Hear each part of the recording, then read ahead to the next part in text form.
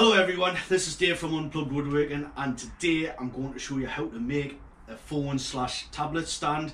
This is very quick project. You can do it in approximately 15 minutes. If you're a beginner, it might take a little bit longer, but it's still going to be very quick. The design has a lot of potential to do all the stuff to it. Me personally, I just want this to be a functional holder, so that's all it's going to be. And I'm going to show you how to do this with hand tools. I'm only going to use several hand tools. It's going to be very quick. So before I get into it, if you like what you see, give us a thumbs up, subscribe. If you want to see future videos like this and other projects, got lots of projects planned for the new year, lots of furniture builds on this guy here, which is a Roman workbench, all with hand tools. So if you want to see things like this going on, don't forget to subscribe, share the videos, comments, let us know what you want to see, let us know what you think. I'd really appreciate some feedback, and I'm going to get straight into this. Okay, so what I've got here is some scrap oak. This was left over of a project. It's approximately 3 inches. Depending on what you're using, you don't have to have something as wide, or you maybe want something a little bit wider if you're using some sort of big tablets. It all depends what you're doing with it. So as what I'm going to do first is measure out some lines. If you have got something like this, something this length, don't cut it down to size straight away. It is going to be easier for you to basically clamp the thing down or hold the thing as you make some cuts. Okay, so I'm just going to square some lines. This is going to be my start line because I have got a couple of saw cuts here. And then is what I'm going to do. I'm going to make another line approximately 6 inches.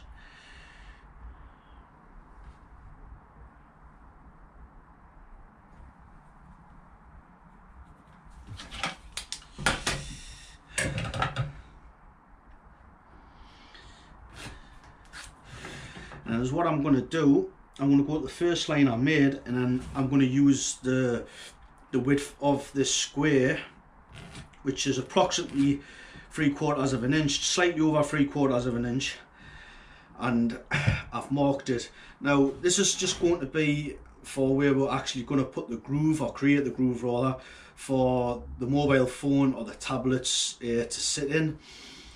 So is what I'm going to do now is basically measure my phone. So this is primarily going to be for my phone, although I may use a tablet in this, possibly. So what I'm going to do, I'm going to take my combination square and I'm just going to put it down like that. I'm going to lock it into place, and it is 5, 6, 7, 8, 9. So I've got about 9mm here. So I have actually got this kind of rubber plasticky case on, and this stays on all the time. I never ever take this off. So obviously I'm compensating for this as well. So is what I'm going to do, I've got 9mm here. I'm actually going to give it, I'm going to give it 10mm.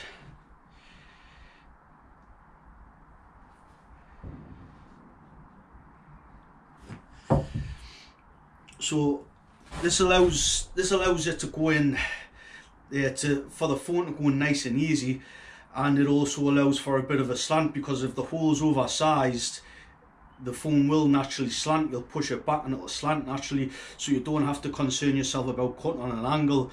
And this is what I wanted. I didn't want it to be complicated for people. I just wanted it to be nice, easy square cuts, which it is going to be.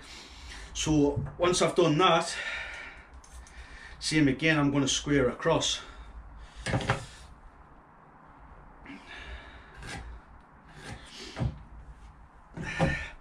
And now I'm going to square all my lines across the edges. Okay, so now I'm just going to use a gauge and mark the depth of cuts for the groove I'm going to put in. I've decided 8mm for this. You might decide a little bit more.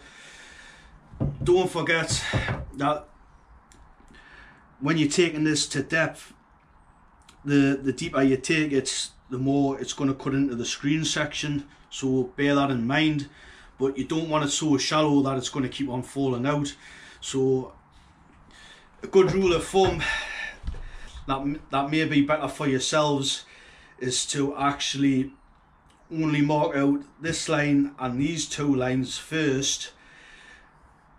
Cut this to depth and see how you feel about it. If you're not happy with it, you can basically just redraw the lines, and you can cut this off when you're ready to cut it off, providing that you've got a nice long piece like this. You know, you could even use pallet wood for this as long as it's thick enough. So you might want to do that. And also, I've added a millimetre to this. If you've added maybe 1 millimetre, 2 millimetres, 3 millimetres, and you're not happy with the angle, if it's too slack or whatever, you know, you've also got that leeway to actually recut this. So if you have got the length, I would advise you to leave cutting this line till like as late as possible.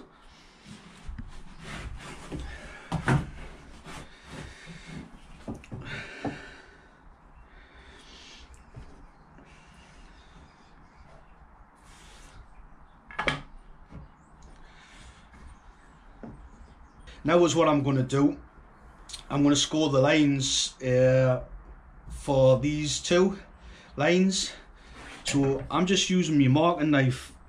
This is only one of my marking knives. I can't find my preferred marking knife. I have no idea where it is. So we're just going to do a couple of lines with the knife.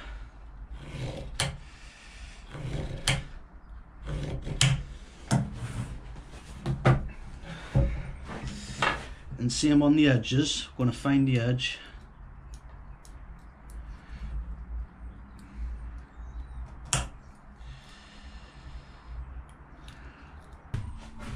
Now I'm just going to take my chisel and take it just before the line.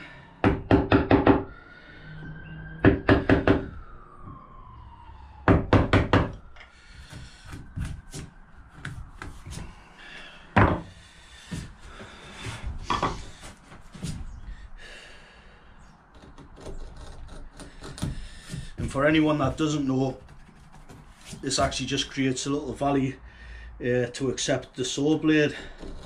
Do the same the other side.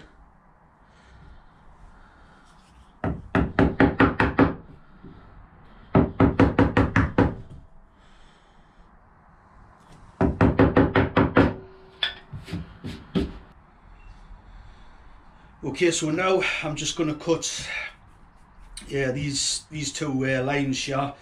I'm using a Japanese saw. You could use a Western saw, a tenon saw, anything like that will do the job.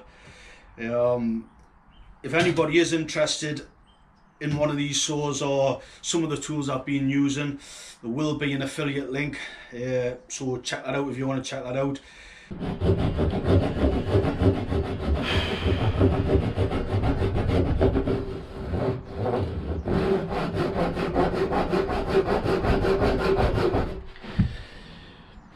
And don't forget to check your line as you're cutting.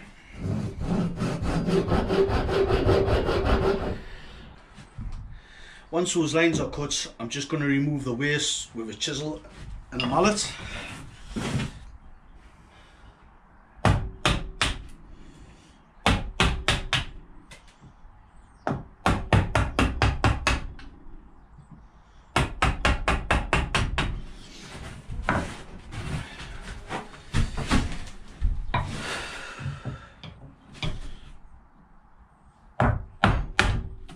So you'll notice I'm not going all the way to the line.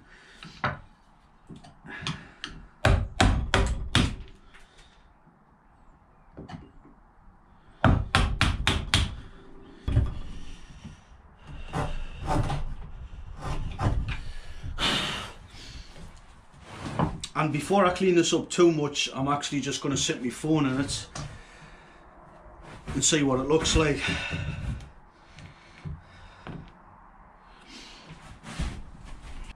I'm not actually happy with the depth of this. I believe it could be a little bit steeper and it's going to be better, so I'm going to deepen this.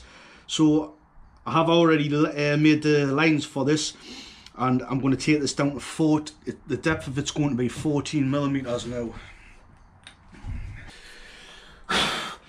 Now I'm just cleaning up the edges with a bigger chisel. You might be kind of slightly off square, which I am. So I'm just squaring these up a little.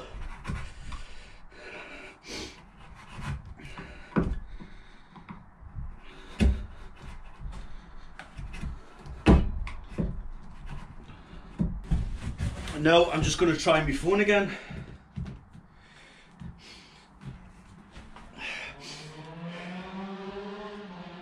That seems a lot better now. Okay, so now I'm ready to cut this to length.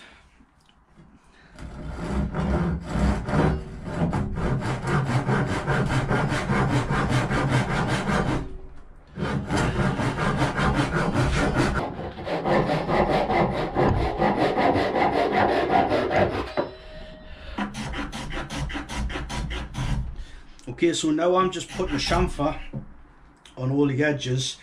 This is optional, you don't have to do this, I'm just choosing to do so.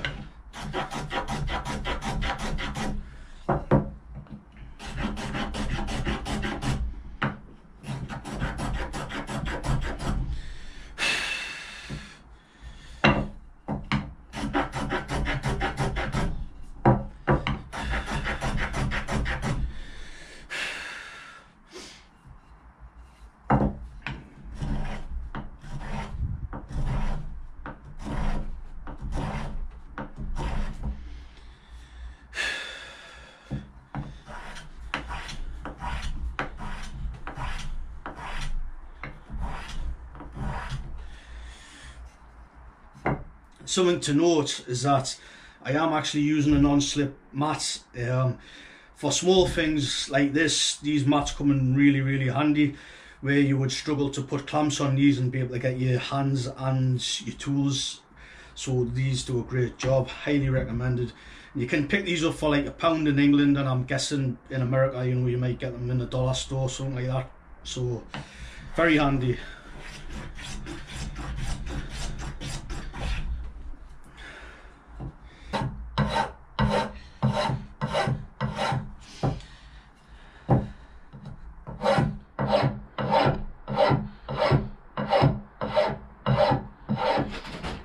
Just for these edges, I'm just using a regular file. If you don't have a file, you could use some sandpaper. It's just going to take a little bit longer, or you could even remove the corners with a chisel. As long as you take your time and you be careful, you should get some good results. And now I'm just going to finish everything off with some sandpaper.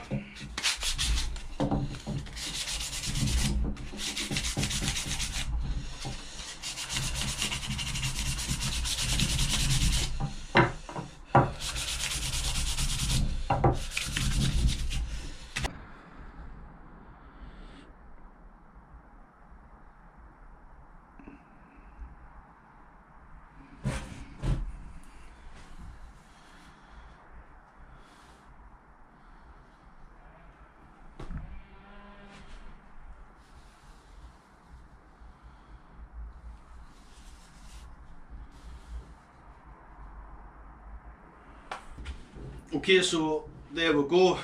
You know, it doesn't come any more simpler than that, and it's functional.